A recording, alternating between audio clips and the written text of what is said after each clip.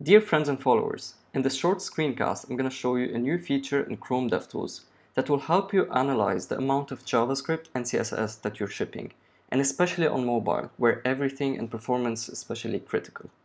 So let's get started. I'm going to go to Chrome DevTools, and then I can hit Command-Shift-P, and then click on Coverage.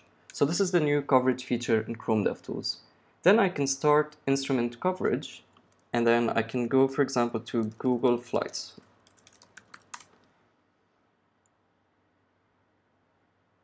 You will see in real time the JavaScript resources and CSS resources that are being requested.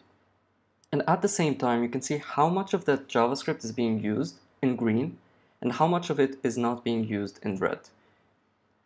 So 1.7 kilobyte of JavaScript, 41% of it is not being used. That's approximately, I think it's okay for this kind of website, but this is still running in real time, and you have to use the website more, because the more you use it, the more of your JavaScript is being used, and that makes a lot of sense. So after you use this website, maybe you use most of the functionalities, you can then click on the JavaScript, and if I make this smaller, you can see the lines here, green, show these are the lines that are being used, whereas those that are red are not being used. And I think in the case of Google Flights, it's very well optimized for mobile.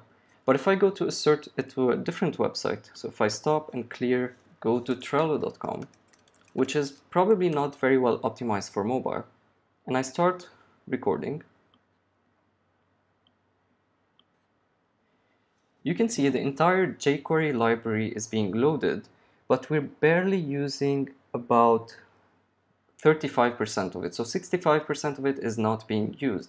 So you see we're wasting a lot of resources to load JavaScript and CSS that we will not use. So if I double click on it here, and let's go again, scroll down, and you will see big chunks of unused jQuery code or unused JavaScript code. So make sure to use this tool whenever you're shipping fast experiences, especially on mobile, as it'll help you rule out all the JavaScript and CSS that you will not need. I hope you enjoyed this tip, and see you soon.